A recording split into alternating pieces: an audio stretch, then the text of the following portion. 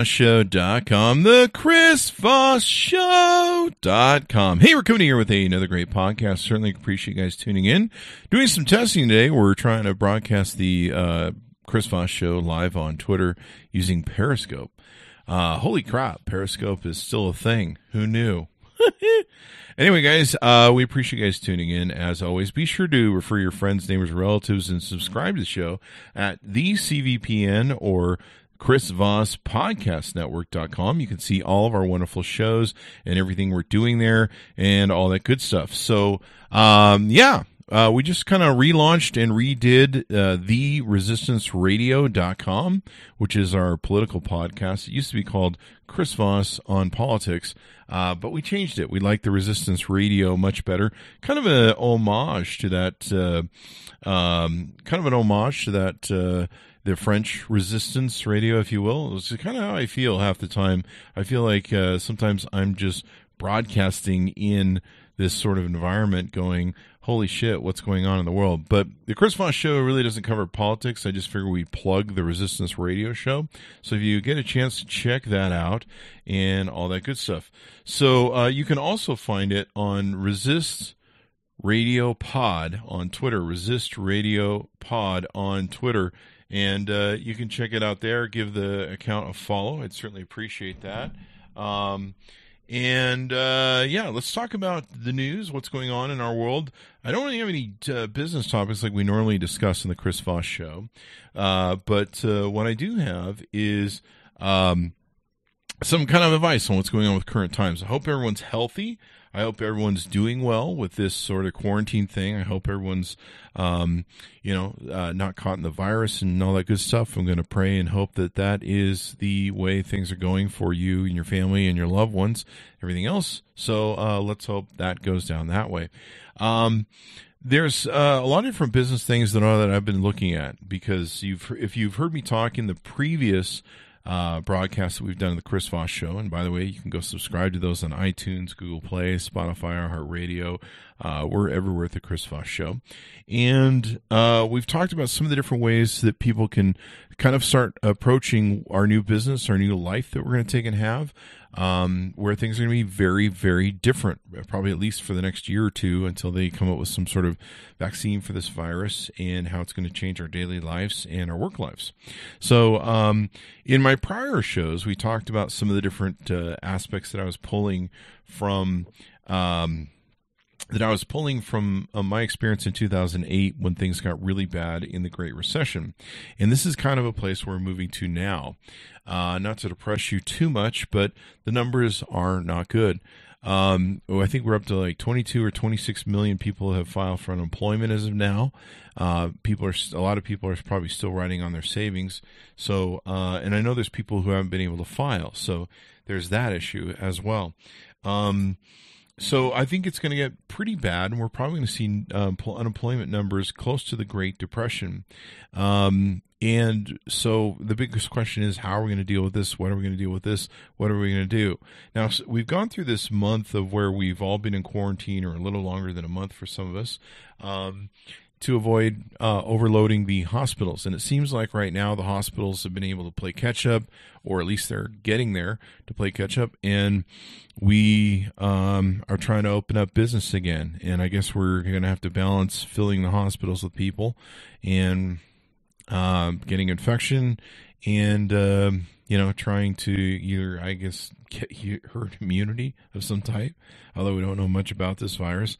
But there's going to be a lot of people that are unemployed, and employers are going to have to make some new choices. One of the things I've been sitting down and thinking about, what are employers going to have to deal with? What are employers' challenges that they're going to take and have with people and their employees? One of the things they're going to have issues with is this whole keep people apart by 6 feet. It's going to be pretty challenging. Most restaurants, when they build restaurants or most places of business, they're designed to be very compact. They're designed to pack people in and maximize the use of office space. So you're going to have a lot of challenges if you run a type of business like a bar or a restaurant or something of that nature, even like I guess we're seeing in the next week or two We're seeing shops that are going to be open for haircuts, tattoo salons. And so the new challenge of being in business is dealing with these aspects of where you have to keep people 6 feet apart. And, is that cost effective for you? Certainly most restaurants, when they equate their business models, they're looking at number of tables they have in their place, number of service, occupancy, all that sort of good stuff. But they won't be able to fill it with the amount of people that they need to maybe make the huge amount of profits they used to have to. And of course, that's going to trickle down to a number of employees that you're going to keep on and amount of business you're going to have. And so there's a lot of hard choices business have to make. One of the other choices that you're going to have to think about if you own a company, like a business setting where the employees show up to work in, say, cubicles or something of that nature, you're going to, of course, have to start investing more in cleaning and disinfecting. I'm seeing a lot of disinfecting companies that are coming online that are good at going in and defogging everything. I remember we used to do that years ago. We had a big telemarketing dialer. We had about 50 people in a dialer, and I remember my vice president, who was in charge of all the telemarketers. After he would close down at night, he would take 2 Lysol spray cans, and he'd literally start at the back of the room and back himself out of the office. It was this long sort of corridor office that we had, and he would back himself out of the rooms just blasting frickin' Lysol. At the time we were in Salt Lake City, Utah, and so the flus here get really awful. I mean, just scary awful. And the schools... All right, did I say the schools? The state here gets super sick, but the schools act as super breeders for any sort of virus, and so they just share it with everybody, and it's crazy. So he would just walk out of the office just blasting 2 cans of Lysol and back himself out of the office, close the door, of course, and you're just like, hopefully that's all cleared up in the morning. This is like defogging the whole office at the end of every night, mainly because we didn't want, our employees getting sick. So this is our new world that we're going to have to live in. We're going to have to be ultra clean. We're going to have to be ultra good about sharing, not sharing the virus, if you will, about how to, not pass it around. Everyone, of course, is going to have to get used to wearing masks. But if you're an employee or an employment company if you're a company with employees, let's put it that way. I'm actually screwing around here on the side. You're going to have to probably look at doing more of this at-home business. I really think that what's going to happen out of this is really going to force us to become a society where people work at home. Now, I've been working at home since 2004. I've always had my own business, so I had the ability to work at home since 2004, and I'm fairly comfortable with it. As you can see, wearing a hat, probably wearing clothes from God knows when, and probably need a shave. I don't know, need a shave, and of course my hat's covering my scruffy hair that hasn't had a haircut in 6 weeks or something. We need scissors. So, but you're probably going to have to adopt your business model to where you are allowing more employees to stay home, work from home, partially because your employees now have real issues with schooling if they have kids. So it looks like some school systems are out for most of the year or all of the year in the school year. I know New York, Bill de Blasio was talking about canceling the next school year, and Governor Cuomo kind of squelched that a little bit. So I don't know what that's going to happen, but you may want to prepare for it in your business models of like, okay, so do we need to start looking at, how we performed at having people at home, doing these Zoom meetings, and how's the work productivity gone, and can we keep doing this? Now, I've of course worked, advised, counseled, consulted with a lot of different companies in technology that are used to working from home. In fact, usually I know people that have app companies and stuff and online software companies that their employee base is around the world, and they're used to Zooming in. They've been doing this for like 10 years. They're used to Zooming in. They're used to doing everything. And, there's one guy in Prague. There's another guy in Russia, another guy in Venezuela, another guy in Europe, another guy in U.S., another guy in Japan.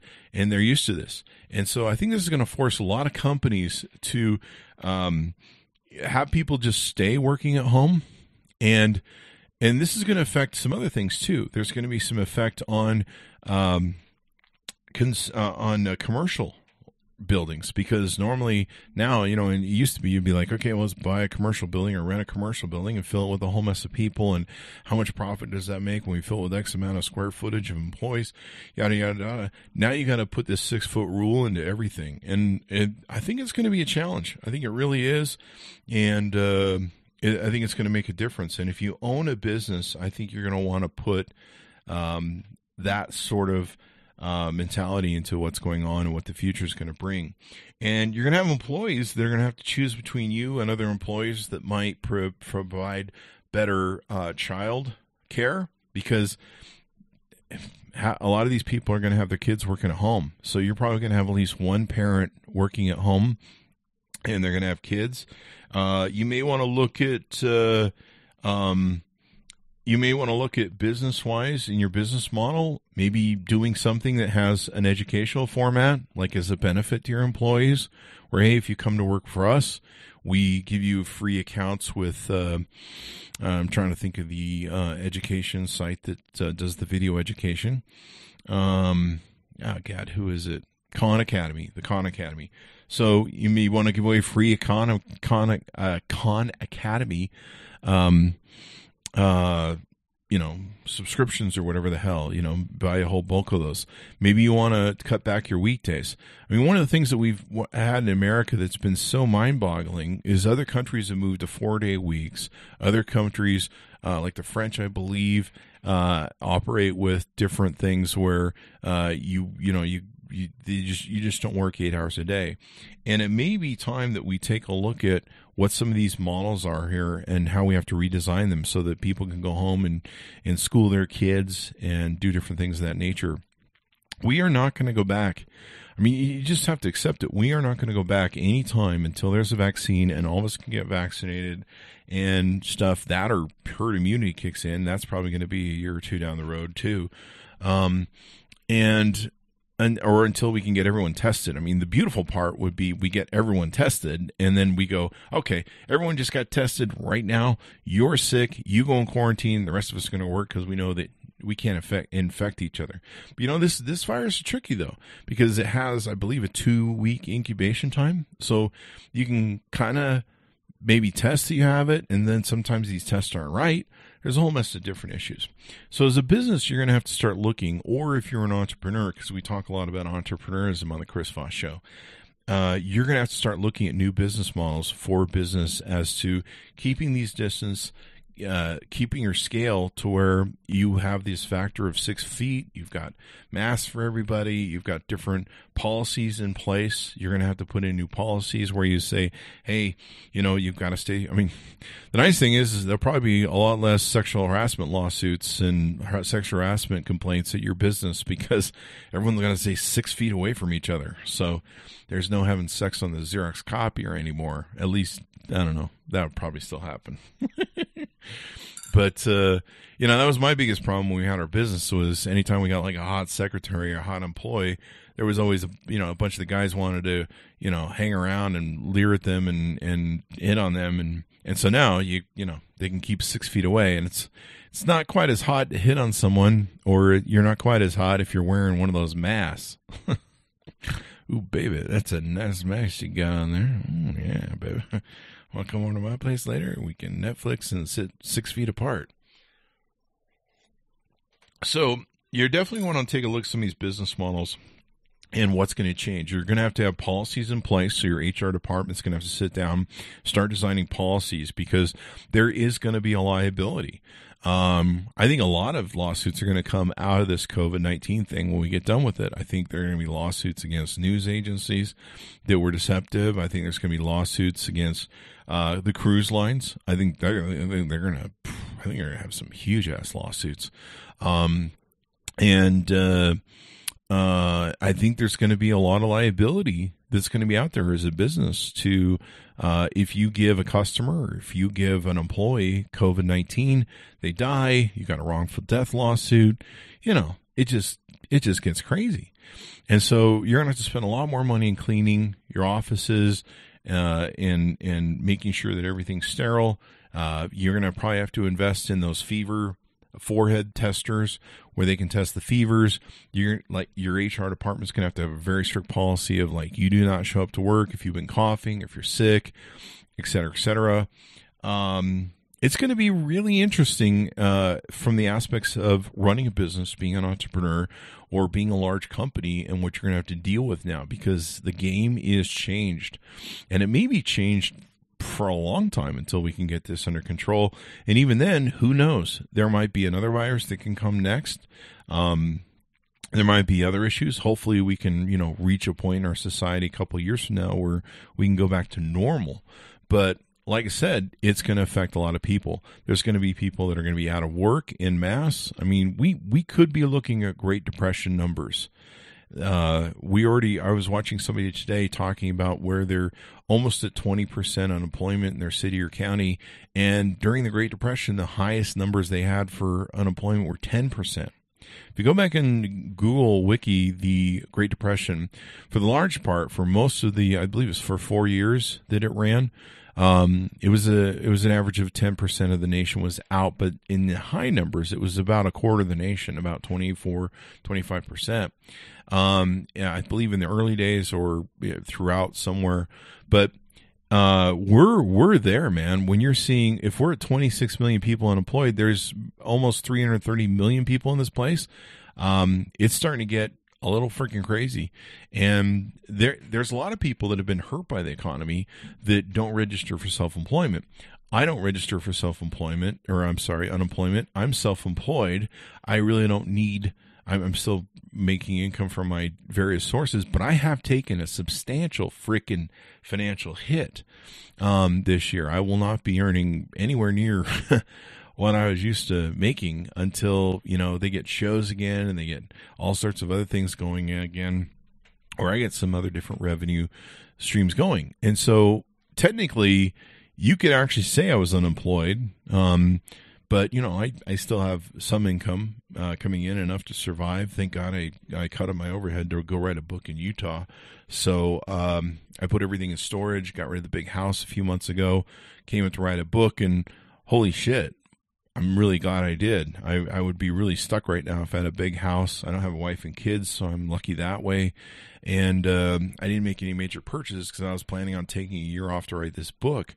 So I'm in a really good position for where I'm at, but I really empathize with a lot of people that, they've got 2 or 3 kids, they've got a wife and kids, their husband at home, and they've got all these expenses, they've got new cars they may have bought, new houses they may have bought, credit card debt up the wazoo. I mean, this is a challenging time for everybody. So I definitely empathize with people that are having trouble. But there's a lot of people that aren't going to be registered on the unemployment rolls that really are unemployed. We went through this in 2008, 2009 in the Great Recession.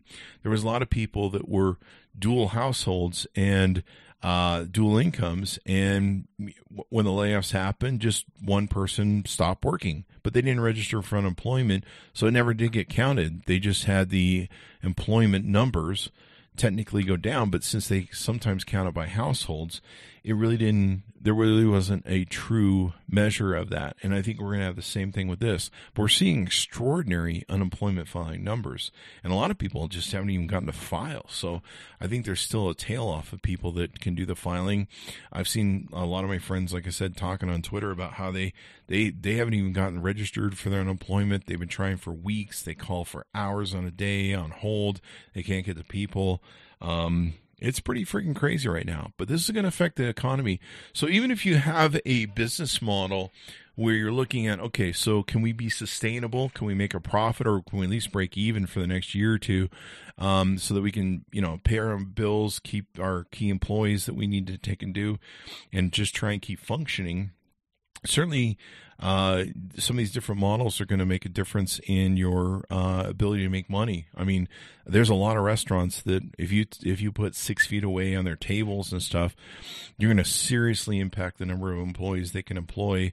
You're going to seriously impact the amount of profit or whether or not they can break even or something. The restaurant business is a tough business. And so I don't know how hairstylist salons are going to do it and all that sort of good stuff. My biggest fear would be liability. Liability of giving someone the virus, getting sued, wrongful death lawsuits. It's just fucking crazy what you have to think about with some of these business aspects. And if you're starting a business, like I said, we talk about a lot of this on the Chris Voss Show. These are also some of the sort of aspects you're going to have to think about and worry about when you go into business. And it may be more you want an online business, but you're definitely going to have to think about these things, what they're about. If you're a company, you may want to start looking at, I don't fully understand this technology, but I'll drop the information here. I was watching the Army Corps of Engineers, the head of the Army Corps of Engineers. He was talking about how in hospitals, they have to do like a reverse air conditioning or reverse air suck, where instead of having a circulating air, where the air is circulated through a normal air conditioning system or a heating system, it sucks the air in, pumps it back in. They have to create a system where it sucks the air out and puts it outside so that it's not recirculating the disease through the air.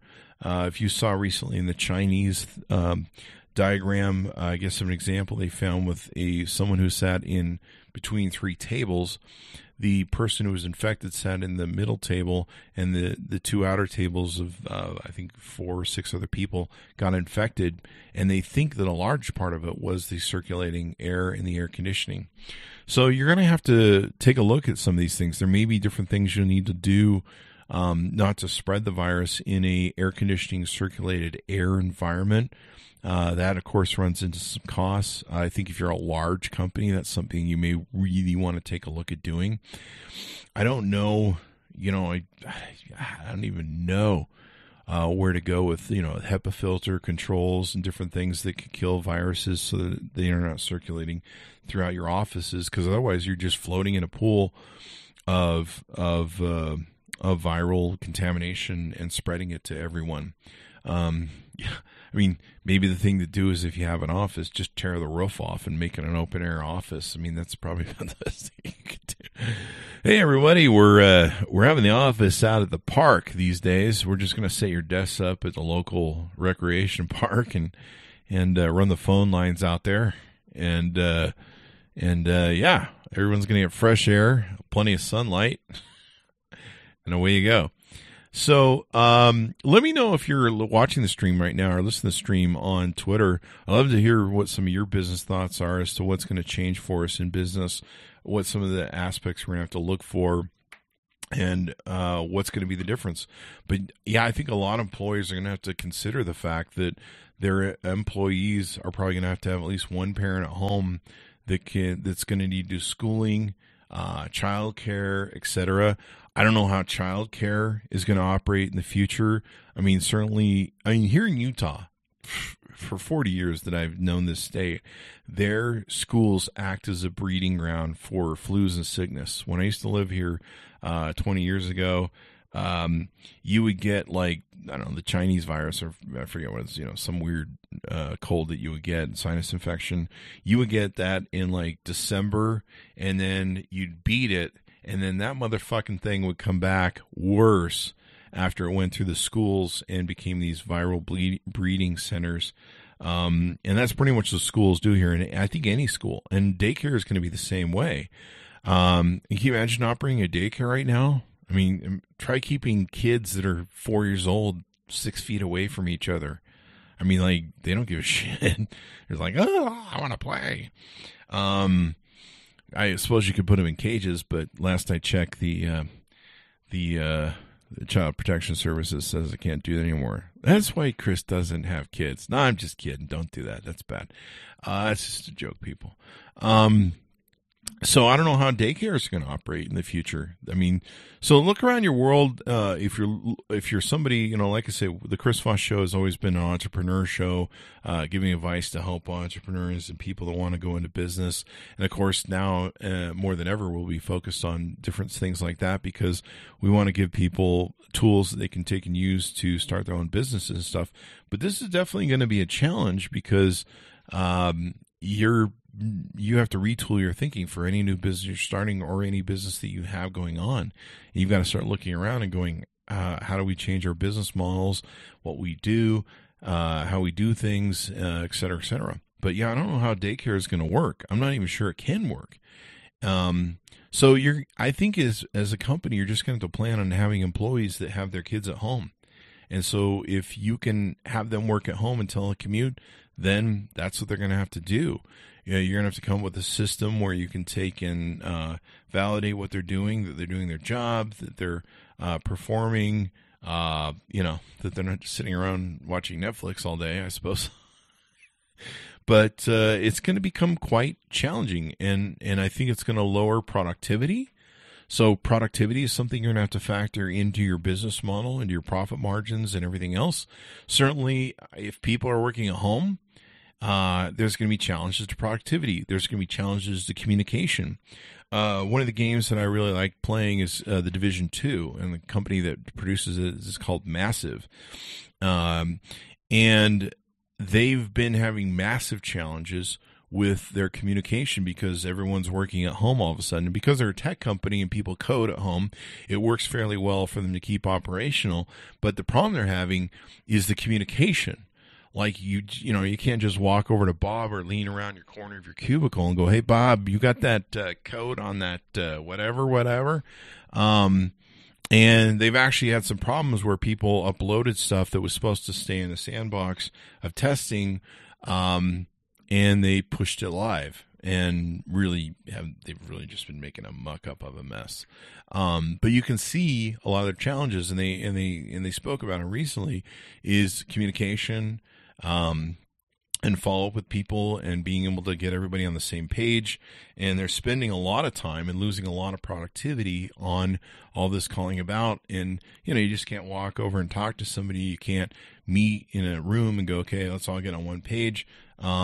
It's a real challenge. And of course you've got one guy who can push an update to screw up the whole system as opposed to, somebody double checking his work and all that sort of good stuff.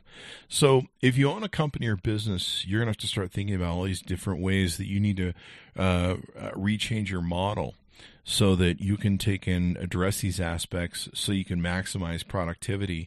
And I think it's going to be an incredible challenge for businesses going forward at maximizing their productivity, making sure business is getting done, calls are getting done, et cetera, et cetera. And, when you're calling people on Zoom and they're, you don't know if they have their pants on for that day or whatever. I remember my big thing on Skype years ago was sometimes I'd be a little hungover and I'd call my clients and I'd be like, and my clients would need to do a consulting call and I'd be like, yeah, my camera's giving on the glitch today, so we'll just do audio. Meanwhile, I'm just all hungover. But they got good advice. I mean, that's really, you don't pay to look at me. I'm not that kind of webcam star. I mean, seriously, look at this face. Would you pay for this? If you would, I don't know. Just let me know how much. Put it in the chat. So these are some of the different things you're going to have to look at as a business. And you're going to have to rethink your model. You're going to have to rethink your profit margin. You're going to rethink your revenue basis and productivity. I mean, if you can, how you can make money with less. I mean, certainly if you're, I was reading about this, these hair salons now, you have to get rid of all of I mean, there was one hair salon, I believe it was in Georgia or someplace. They had a bar, they had a pool table, they had I know where the hair salon I go is a sports hair place for men. And, it's got these tight rows of chairs that are all these stadium-like chairs. And you watch some TV, some football and stuff they always have on.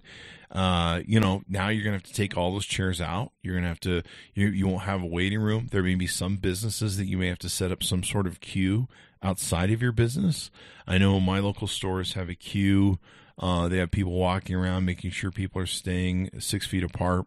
Um, uh, there's a lot of different things we're going to have to look at in this new world. It's not going to go back to being business as normal. And like I say, I think you're going to have to look at some liability for some of this stuff and everything else. I think I might bring one of my good friends onto the show, who's a attorney in California, in Orange County, and I might bring him on to talk about liability issues and everything else. You know, my biggest fear would be getting wrongful death lawsuits or something like that, where someone would be like, "We got the virus from you." Certainly, you're seeing these pork factories and meat packaging factories that are in the middle of America, up in South Dakota and stuff. They have like 800 employees that got infected, and their business models are designed to be very squished together. They have locker rooms that are very small. You know, everything is designed for maximizing space. And I guess they put in these little plastic things to put between people. But I don't know how effective it is. Like, I went to the store shortly after this sort of epidemic started, and they put up these plexiglass pieces in front of the cash register at the store. And I'm like, and I've seen the diagrams that they have of how when you cough, when you breathe, or you sneeze, how that spreads through the air in this cloud. That's pretty crazy. And what was funny was the place that I went into, they had this plexiglass thing right in front of the guy. But you don't stand right in front of the guy when you're at the counter. You stand off to the right where the Visa machine was. And meanwhile, I'm just looking directly at him. The plexiglass is over here, and you're just like, yeah, that's not really working the way you thought it would be. I mean, the real way would be to do is the plexiglass completely off the employee or encase them.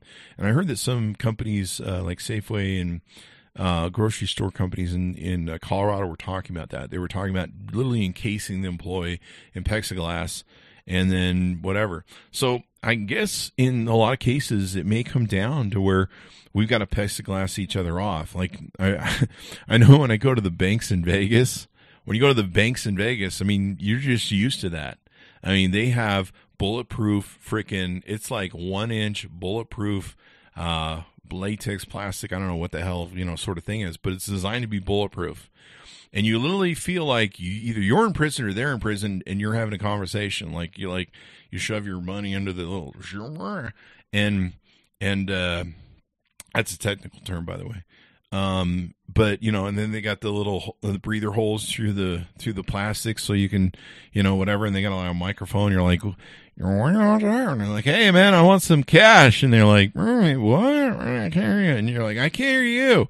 And so that's gonna probably be our new future. But yeah, if you're a public-facing company with a public-facing business that you make money directly off the public coming into your store or by your place, you're just going to have to get used to this. I was watching some of the Wuhan businesses, and literally a lot of shops that have businesses, you literally come to the door, and they have like a table that blocks the door, and the employee can be at the other side, kind of on the inside of the business. It's got the door pushed open, and it's like, "Hey, what do you want? Give me some of that," and away you go. So, and I think if that goes on long enough, we're going to have a hard time with commercial real estate. I think malls are definitely going to have an issue, but you're going to look at it from a fact like, why do I need like 8,000 square foot of commercial real estate when I've just got people going to the front door, and I could, instead of having, like, I've had mall stores before. And you got mall stores, you've got the clothing set up, and there's a place for the employee, the public to tramps through and look at the different circles of stuff. Now you're gonna have to be like, "Oh, do you want this?" Online is going to be really important. I think more and more as a business, you're going to want to look at onlining your inventory, onlining what you're trying to sell. I saw some places that they have like an iPad sitting there. And so what they do is they go, "Okay, well, here's our store inventory. Go through it, show us what you want." Probably going to have a little problem with the changing rooms if you want to try on a shirt or something. So businesses are going to have to look at that as well. I mean, if someone definitely isn't able to order something the way they want, They're going to have good return policies, et cetera, et cetera. Some businesses, if they aren't on Amazon, probably going to want to move to Amazon. That's going to be a big, huge thing. Another thing you're going to want to do, and I've seen a lot of restaurants and fast food places adopting to this, is delivery service. You may want to start looking at your business, and this might be good because if you're looking at laying off employees, you're like, hey man, we don't know if these employees can do stuff for us, if we can keep them on board. Get them in the delivery business if delivery is an aspect you can take and do. So if you've got customers that you've got a base in, dig through them and say, hey, would it be easier if we delivered our product to you? And remember, we're here for you. You definitely, hopefully at this point, have put them all on a MailChimp list so that they're getting MailChimp mailers from you. Text message lists. I would start collecting with all your clients their emails and text numbers so that you can put them on a text message list for sales and everything else. One thing I heard from a company today, they go, we're looking at cutting back our marketing budgets. This is not a time that you want to cut back on marketing. Marketing's really important. If you don't, there might be some extraneous things that are in your budget for marketing, but marketing is really important. You start cutting back that marketing budget, you're going to have a problem. Now, you may need to scale the marketing budget to the new profit areas or the new margin areas that you're going to have with the, what I've been talking about so far with your business. So that may become an aspect. But, even then, maybe you need to put an employee out in the corner flipping one of those signs or whatever. At least you don't have to worry about them too much getting those things. Letting people know you're in business is really important as well, too. I've actually been contacting people on my list going, hey, Chris Voss Show is still in business. We're still reviewing product on our YouTube and everything else that we do. So let's still do some business. And everyone's like, oh, okay. We thought everyone was off doing whatever, but good to know you are. So let's do some business. That's going to become real important in letting people know. If I had employees, instead of laying one off, I'd have one work the corner with one of those flip signs, being like, hey, we're in business. Come on by. Check it out. I'd definitely be, if I didn't have a list on MailChimp or something, a mailing list, I'd definitely get that thing started going. Maybe, you really have an aspect of calling employees or calling customers, but I don't know. Hopefully you had some sort of disclosure that said, hey, we might call you every now and then, or maybe you have a call list of employees.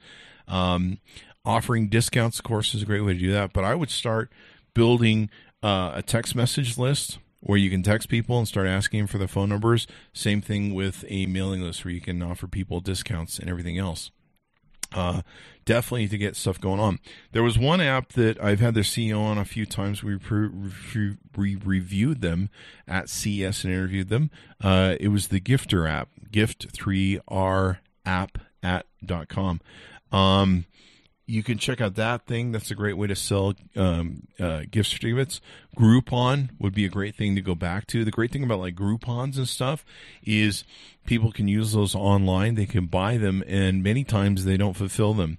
And so that can give you a cash flow thing as well. But I would be looking at all my employees before I start laying them off at different ways that I could utilize them for marketing. And I think that's really smart. Maybe put them out to drum up business, maybe have them do flyers. I mean, I've done old school flyers door to door, baby. I did that a long time ago. It's not that profitable. It's a bit challenging, but if it means keeping an employee that you want to retain from putting them on the street, maybe have them go do flyers, post things, all that sort of good stuff. There's no large groups of places, so maybe we need to go to more door-to-door stuff. I remember there was a long time here where we used to have meat delivered door-to-door. It wasn't very good meat. Usually if you had to deliver it, it was questionable. But, there used to be like these little vans that would drive around, deliver meat. I know there's a lot of food delivery services that are probably going to do well, like milk and everything else. It was kind of funny. I went to my local 7-Eleven. Notice they're now selling big things of bleach. They had like a whole bleach stand, and I don't remember ever seeing a bleach stand there. And I was like, wow, okay. So everything's about cleaning supplies and everything else. So when it comes to products and sales and what you're doing, maybe take a look at how you can deliver more value to your customer and everything else. I think education, different online stuff that can help children is going to be big. That can help parents, teach their children, educate their children, keep them engaged in some sort of learning is going to be a challenge. These are just a lot of different things that I think are going to be aspects that we're going to have to deal with in the future. And if you're a business, some of the different things you're going to have to take into account with your models, your business modeling and what you're building, or if you're an entrepreneur looking to go in business, what it is.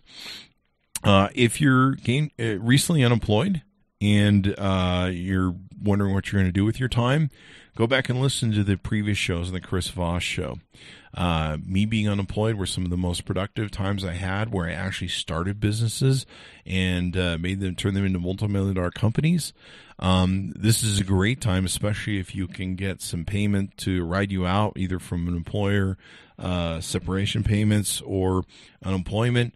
You definitely want to look at for your job and cover your bases. But for some of you, this might be a great time to figure out a way to deal with the new economy, whether you're being a special luxury grocer for some people, not necessarily doing the giant Instacart thing, but you're maybe doing you've got some high-end clients that you can do the shopping for and delivery, things of that nature.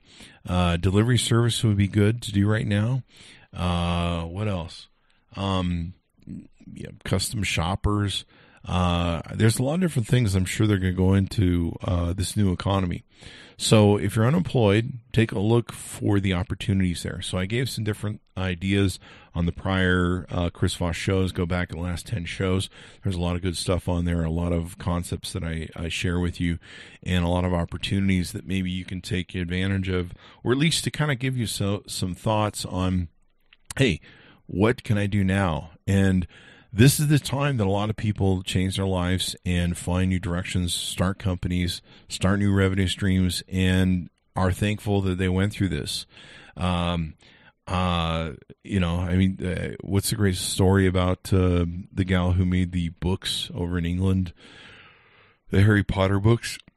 And she made them because she was unemployed. She was on welfare. She was out of work and she was depressed. And the only thing she could do was library and read books and stuff. And so she sat down and decided to write books as just a kind of way to pass the time and deal with, trying to get through life. And now she's a billionaire. So there you go. And I think there's a lot of opportunity in what people can have and do and what you want to do. Don't spend all your time vegging out in front of the Netflix machine. Try and figure out how you can change your life and do things better. And if you don't start your own company, try and figure out how you can maybe do things better at your work. Certainly, if you work for somebody, the best employees, the employees that can deliver the most highest value to a company, are going to be the ones they're going to retain as layoffs come, as economic belts tighten, as the economy tightens. We're definitely going into a recession, people. We don't need to see two quarters of negative GDP to know that we're in recession. If you can't look at these employment numbers, look at what's going on with oil and how oil prices are going to affect everything in the market, between gas stations' profitability, between oil producers' profitability, between all those people that were oil producers in North Dakota and South Dakota, where they were running those rigs. They're going to have to lay all those people off. I mean, the price of oil is just, there's no demand for it. And there's literally, if you've looked, there's all these ships out on the thing. Maybe you can figure out a way to, do some with that oil or store it or something. I don't know. Whatever you can do. Take a look at your local community, see what you can contribute there. So there's some ideas. I appreciate you guys tuning into the Chris Voss Show. Be sure to go to thechrisvossshow.com. You can check out all our podcasts there. You can go to iTunes, Google Play, Spotify, iHeartRadio. The Chris Voss Show is found everywhere with over 500, almost 500 shows now. And you can tune in, play them all, listen to them all. There's lots of great interviews, lots of great ideas you might have from great entrepreneurs and startups and everything else. There's the 8 total podcasts we have at Chris Voss podcastnetwork.com or the CVPN. You can go there and subscribe to them all. There's the Pop Biz podcast, the Crypto Life podcast, the what else is there? There's a book author podcast. There's 8 of them, so I'm losing track now. There's the Resistance Radio podcast, and so if you get a chance, check that out. It's at Twitter at Resist Radio Pod. Yeah, man, there's something for everyone over there. There's even spatial computing one for your AI, VR people, AR folks. So we've got a podcast for that. And I can't remember what the other podcasts are. This is so many podcasts. So anyway, go check that out at chrisvosspodcastnetwork.com. We certainly appreciate you guys tuning in. Be sure to subscribe to the show, refer it to your friends, neighbors, relatives. If you see this on Periscope, give it a retweet. We certainly appreciate that way. Thanks for tuning in, guys, and we'll see you next time.